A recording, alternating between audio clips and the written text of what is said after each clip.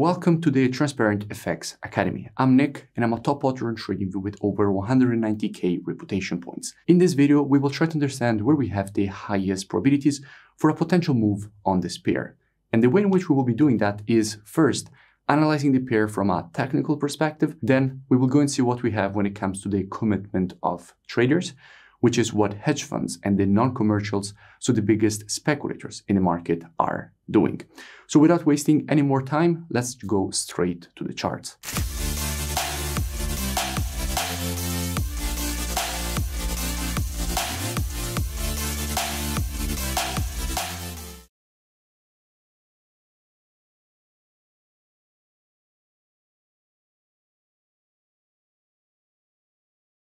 Okay, so let's make a full breakdown of the situation that we currently have for GBPCHF.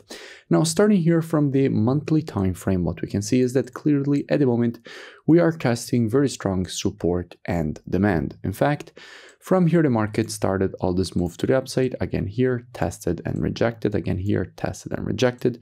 We can see how once again here the market rejected this zone to the upside. We then had the break below the area, making this previous support turned resistance here. The market in fact tested multiple times this zone as resistance.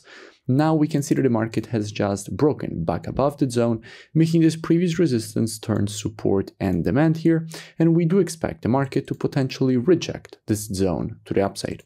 Dropping down on the weekly, what do we see? Now here on the weekly time frame, we can see how the market has just created this triple bottom at this zone.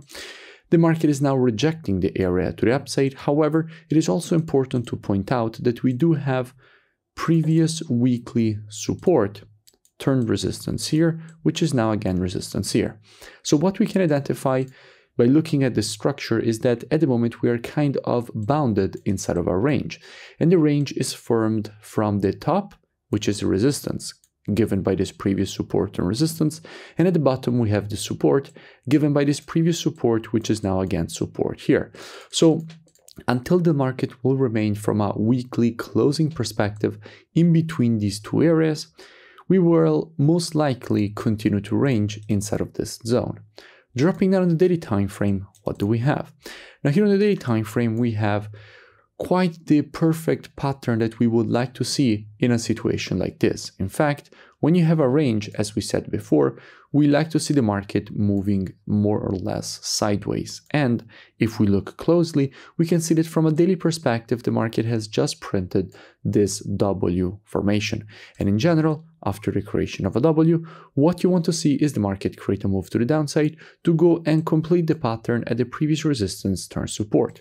Now, I did speak about GBPCHF when the market was around this area, and I explained all the reasons for which we wanted to see the market create this move to the upside to go and complete the pattern at the previous support turn resistance. And we can see in fact how that is exactly what the market did. But now that the market has also created this W, we could see a rejection of the top of the range that we have previously identified on the weekly time frame, and for the market to create a nice move to the downside to go and complete the pattern at the previous resistance turn support. And by the way, I will link in description this previous analysis so you can go and check it out for more free education. Now, if we go and see what we have when it comes to the commitment of traders, so the COT data, which is what the non-commercials, so the biggest speculators in the market, are doing, and we check the data for the pound, we can see how the pound lately has been losing and decreasing in net positions. In fact, we can see how we went from having a positive net positioning of 2.2k net positions with 50k longs and only 47k shorts from an institutional perspective, all the way up to having 88k shorts from an institutional perspective and only 35k longs, with net positions becoming negative, meaning that we went from having more longs than shorts to now having more shorts than longs when it comes to the institutional side, so the biggest speculators in the market. And if we go and see what we have on the CHF, we can see how the CHF lately has been decreasing in net positioning. However, if we look a little bit further, we can see how nothing really changed. We were already sitting in minus 15k here when we were at similar prices on the chart. So if we are to create a rejection to the downside, that would most likely be fueled by the GBP weakness. So there is definitely the possibility for a rejection to the downside. Now, in general, if you have an impulse and you want to measure the correction, you have to take your Fibonacci from the low to the high of the impulse. And if we do that, what we can see is that we have a 0.32 Fibonacci retracement, which is currently lining up at this area, which would be the first downside target. So how we could be approaching this potential short-term shorting opportunity. Now, as usual, trading is reactive and not predictive. The monthly, weekly, and daily combined with the COT data, those are the best time frames from a directional perspective. However, when it comes to confirmations and entries, the best time frames are the intraday time frames, so 4 hour and lower.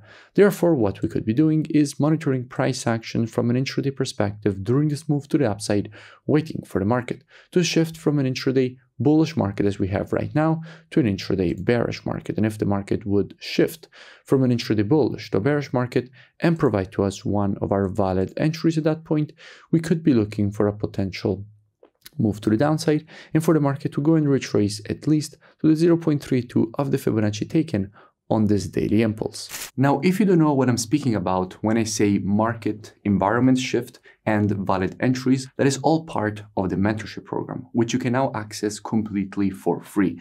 In fact, the link is in the description, and I really suggest that you go and check it out because you can learn all the rules of the strategies and you will find a lot of valuable content inside of it.